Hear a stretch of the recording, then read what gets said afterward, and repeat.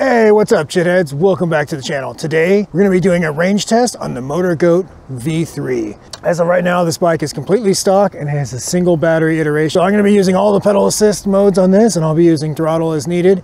And guys, I have absolutely no idea what to expect as far as range on this bad boy goes. So I have brought the charger along with me just in case stuff gets real, because tell you what, guys, I pedaled this thing with the motor turned off, and I absolutely would not want to be doing that for any meaningful amount of distance. So anyways, guys, that's enough small talk. What do you say we get right out there on the road and see how many miles this thing can get? Come on, guys, let's go. All right, guys, well, you know what? You're in luck today because I remembered to reset my odometer. You know, I know some of you might be thinking, why don't you use Strava? I've mentioned it before, but Strava on my current phone is extremely inaccurate and it just doesn't work very well. So at some point, I'll be getting a new phone or a dedicated GPS device, but for as of now, we have to rely on the odometer on the bikes themselves. So we're showing 71.7 volts right now on the meter, 100% battery. So the thing is with this bike, I feel like the pedal assist really isn't gonna add much to the range, because when you start pedaling, it's basically just overpowers you with the motor anyway. So it's like, pedaling is basically like just turning the throttle on this bike. At least that's how it feels to me. So I'm a bit apprehensive because my typical range test course is about 30 miles. We're just gonna have to see what it's looking like at about halfway and go from there. This is a 60 volt, 25 amp hour battery. So it's a little bit bigger than the other 60 volt bikes, but I feel like this bike also puts out more power. So it's gonna be a learning experience, guys, for all of us, all parties involved. And you know, I wanna address something because I've seen a lot of the comments on my initial GOAT video about these turn signals here. Like, oh, your turn signals are on backwards. It's like, look, guys, maybe that's the way GOAT wants you to put them on, but I personally like them this way. Look, they're much more aerodynamic for starters, and I don't really use my turn signals, so I don't care if the people in front of me know which direction I'm going. And personally, this way, if I use the turn signals, not only like people on the side of me or behind me will know where I'm going even more than they would with just the rear ones, I will notice that this thing's still turned on and I'll remember to turn it off. So guys, I'm on team backwards as far as the turn signals go. So, you know, that's up to you. If you want to do what the man tells you, put them on pointing forward. I won't make comments on your videos telling you to turn them around. I'm having a lot of fun with this bike so far. It's a fun little, you know, it's a little motorcycle. It's definitely not the same style bike as those other ones. I don't find myself taking, you know, little offshoots on the trails as much as this. Well, this is full suspension. It's very stiff, a bit unpleasant with the way this thing rides, and it's got street tires, and it's just not really designed for that. So, do you want me to tell you more reasons, or are you gonna be okay with that one? So I have noticed, whereas the other bikes I can kind of cruise at 25 miles an hour on pedal assist 3, no problem. This bike on its middle pedal assist setting, pedal assist 2, I can cruise right around 30 miles an hour fairly easy. And on pedal assist 3 on this one, I can get up to about 40, you know, just cruising in the high 30s to low 40s pretty easily. Definitely not going to get as much of a workout on this bike because you probably can't see how much resistance. My legs are just moving right now. They're not, I don't feel like they're doing anything at all. But you know, I'm gonna get the blood going a little bit as long as we're outside. We'll catch up with you in a little bit.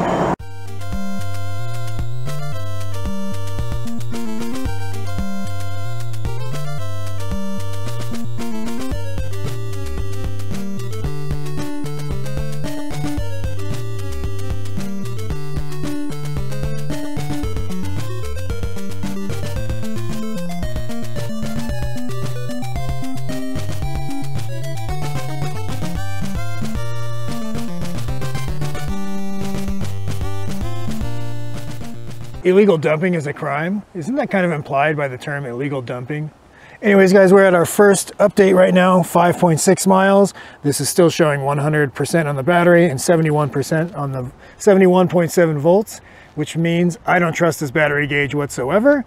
So I noticed I have gotten it down to like 80%. So I'm guessing there's some sort of buffer in there. But anyways, guys, the jury's still out. I haven't ridden this bike enough to know really what to expect out of the battery gauge.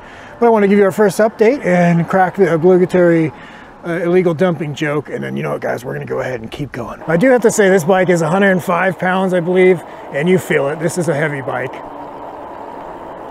It definitely doesn't feel as nimble as those super light 85-pound e-bikes I'm used to riding. That was a joke, guys. All these e-bikes are pretty heavy, minus my Turbo Levo feels like a feather when I ride it now, but oh man, yeah, this is what I was talking about.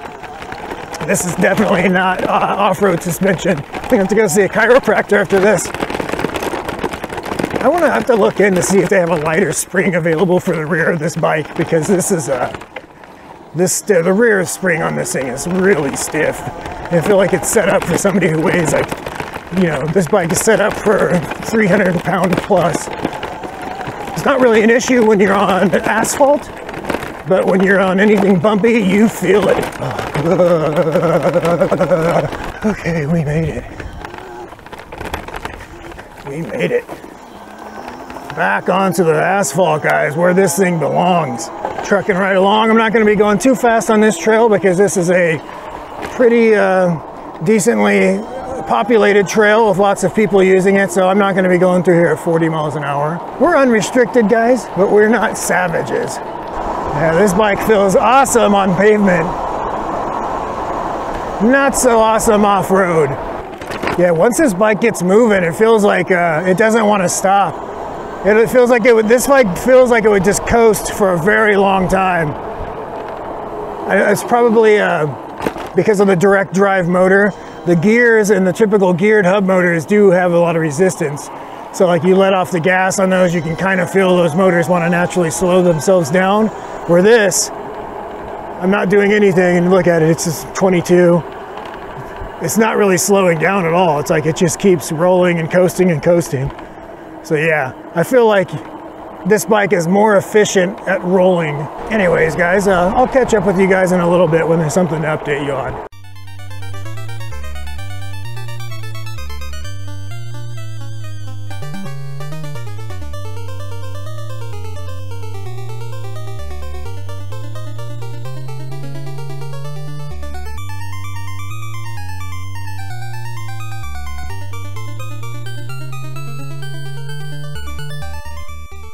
All right, guys, we are at 10 miles now, and it's still showing 100% and 71.7 volts. So I guess you could say I'm slightly suspicious on the accuracy of these. I'm gonna go ahead and turn it off and turn it back on and see if that updates the voltage. So guys, I know you probably have some suggestions in the comments about settings in the computers or something's plugged in wrong. This is exactly how I got the bike. I've made no changes at all to the computer. Yeah, so this is completely stock bike. This isn't about changing settings or doing anything. I just want to ride it exactly how I got it, and this is how it is. So here it is. Now we'd updated when I turned it off and on. 92%, 68.5 volts, and let's keep going. That makes me feel a little better that it's at least updating, so I don't want to have too much of a false sense of security out here and get stuck too far from home. So, you know, but what is a range test without some fat, you know, we're going to do some top speed as well. 40, 41 there for a second. We are going into some wind, 42. We're going to slow down here. Ooh, man, this bike really gets moving. It's hard to explain, but it definitely has a different feeling than those other geared hub motor bikes. This thing just wants to go.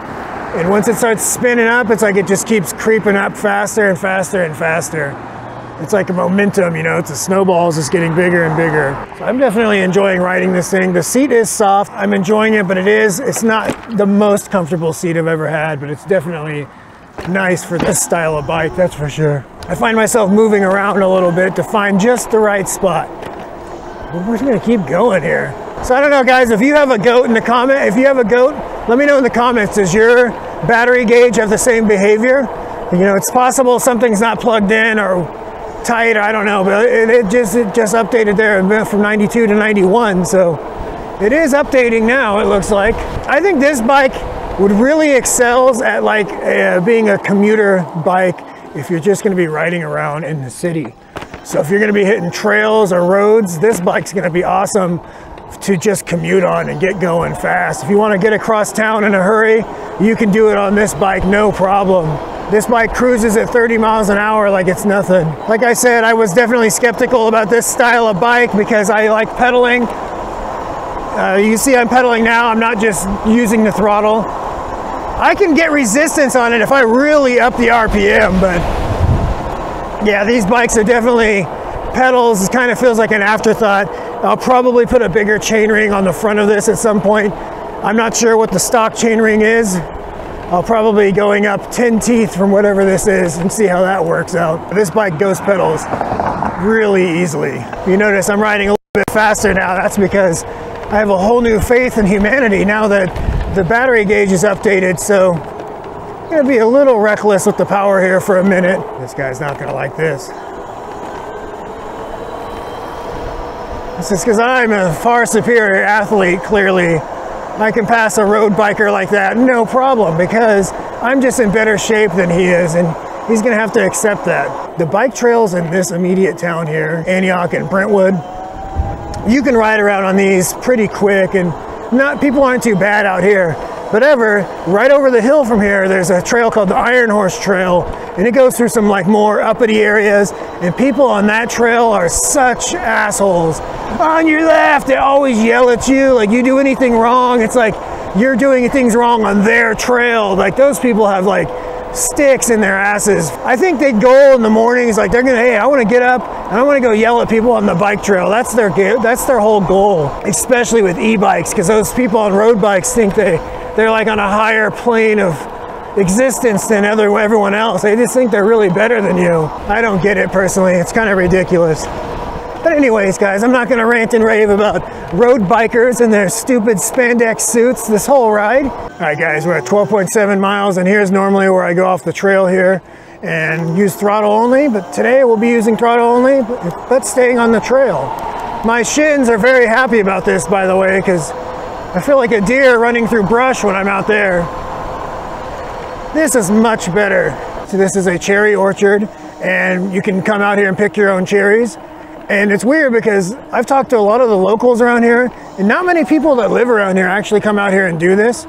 But my office is based in San Francisco, and I've had a bunch of coworkers tell me like, oh, we're going to Brentwood this weekend to go pick cherries.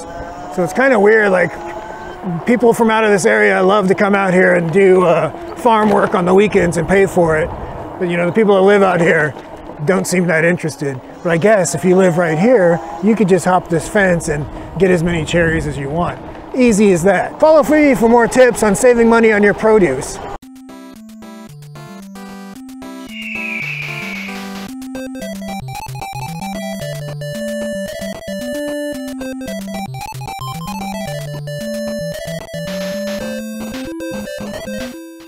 Once again in the mean streets of downtown Brentwood, these people are having what's known as graduation parties. People in Antioch don't graduate, so we don't have those out here. I guess you do good enough in school that you can actually go to the next level, or you can even get out of school. I didn't know that. Anyways, now all of a sudden this thing wants to uplate all the time. Now we're at 80% and 66.9 volt. I have mixed feelings about this because, you know, it had 100%. I thought we were gonna be able to ride forever, but you know, unfortunately it looks like this thing is gonna start burning down. Hi guys, I'm on YouTube right now.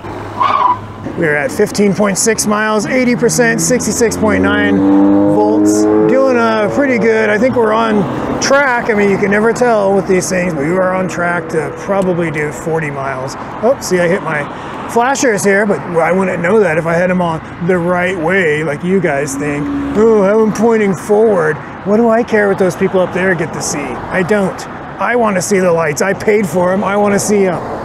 You guys get your bike, you can point your lights which way you want, okay? You can tape them whatever way you want. But I'm gonna have them pointing backwards because that's what I want, okay? I think like 20% of the males in Brentwood drive lifted trucks. Don't quote me on the exact number, but I think that's pretty accurate. And I think about 40% of the women here have aftermarket racks.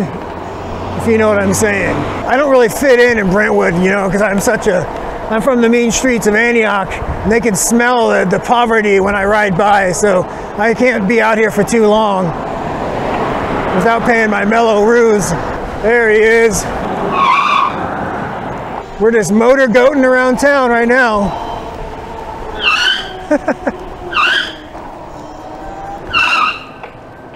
Am I a bad person, guys? Comment if I'm a bad person. This bike is great for hooligans. You know, I was a law-abiding, nice boy earlier today. Now I'm out here screeching my tires without a care in the world. I think I just got pooped on. You see that? Either a bird pooped on my finger and I wiped it off, or that's a bug, but something just hit me. Maybe it's karma. Told you they don't like people from Antioch out here. Hey, I'm a YouTuber. Nice peaceful day out here in the park. We don't want anything to interrupt that, would we?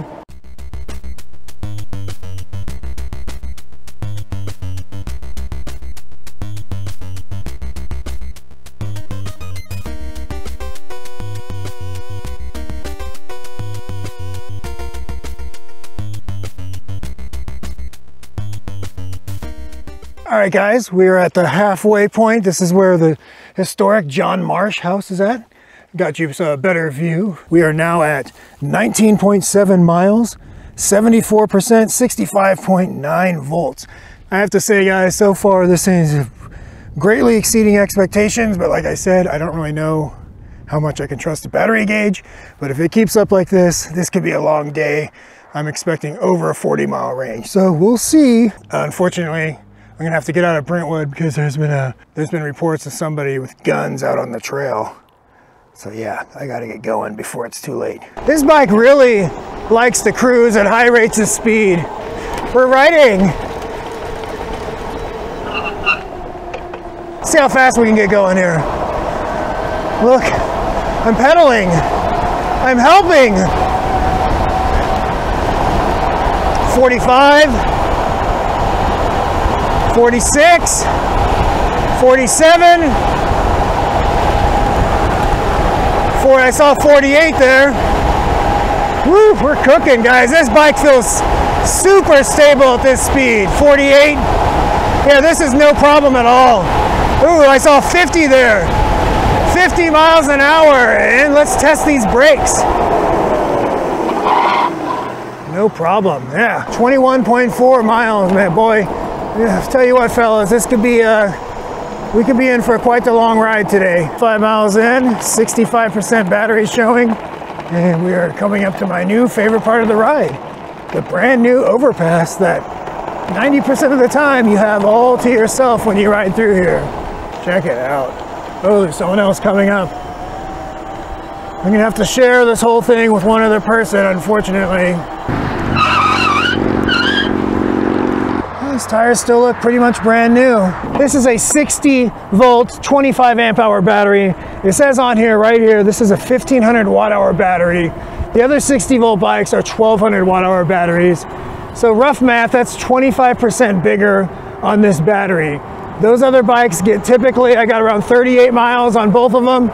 So if I did my math correct, 38 times 1.25 gives me a total of 47.5 miles. Now guys, I was absolutely not mentally prepared to do a 47.5 mile ride today, but it kind of looks like we're at 62% now at 25 miles. We are definitely, looks like we are on track to do up above 40, no problem. Let's keep going though. Let's see, where will we end up at?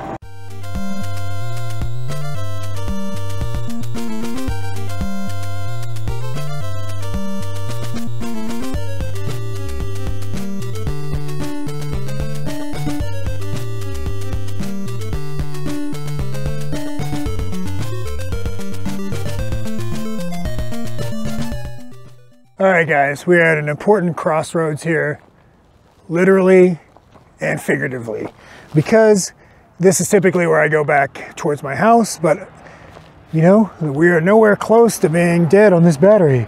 I'm at 56% on the battery here, 63.2 volts and 30.2 miles. So far, the range is exceeding my expectations by quite a bit, but I'm not gonna head home because there's really not enough trail that direction. So I'm gonna get a little creative and take a further route. You know, I'm gonna turn this bike off and on again and see if maybe the percentage updates more. It seems like it did just stick at 100% for a long time, and then like it starts to go, now it seems like it's going down in a more linear, normal rate. Oh wow, very interesting. So I was just at 56%. I turned the bike off and then back on. Now we're showing 29% and 59 volts.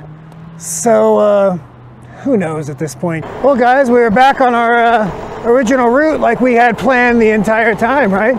So I don't even know what's going on anymore. I think the goat's just playing mind games with me. We are at 30.5 miles. Let's see how fast we can get going here. 35, 37, 38, 40, 41, we're cooking guys. 42, oh, and we hit the light.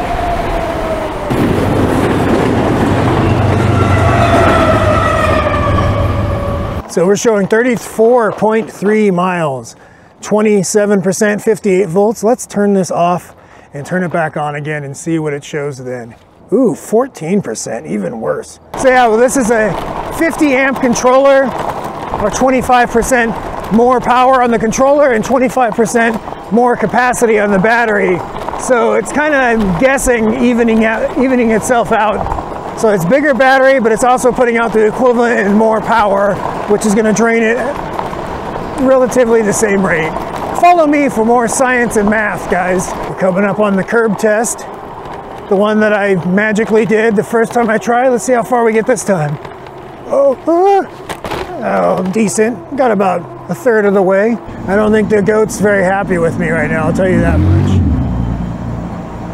17 miles an hour. This is, with this bike at a full charge, I'd be cruising at 30 right about now. 37.6. We're getting close though, guys. We're getting close. This bike is getting heavier by the second. 38 miles, fellas. Oh, it's showing, oh, I think it's dead, guys. It is dead. Calling it. We are calling it right here, right where we begun. It's actually still got a little power, but the voltage meter is flashing. All right, guys, we're ended right where we began, right here, 38.1 miles. What a whirlwind of emotion that was. I mean, we had ups and downs. That just took us all over the place. I was thinking maybe we're gonna be in for a 50-mile ride. I mentally prepared myself for that, only to be hit with the reality that we're gonna be doing right about 38.1 miles. So I'm actually really impressed with that, especially with the power this thing outputs and the speeds you ride on this bike. But in the end, when I started to do the math, it kind of works out to be what I was expecting anyway. So 38.1 miles is a very good range for just the one battery. If you get two batteries on this thing, man, you're gonna go paint the town red. You're gonna have range galore. Anyways, guys, thanks for watching. Don't forget to like, comment, share, subscribe, and oh yeah, and don't forget, stay unrestricted. Peace.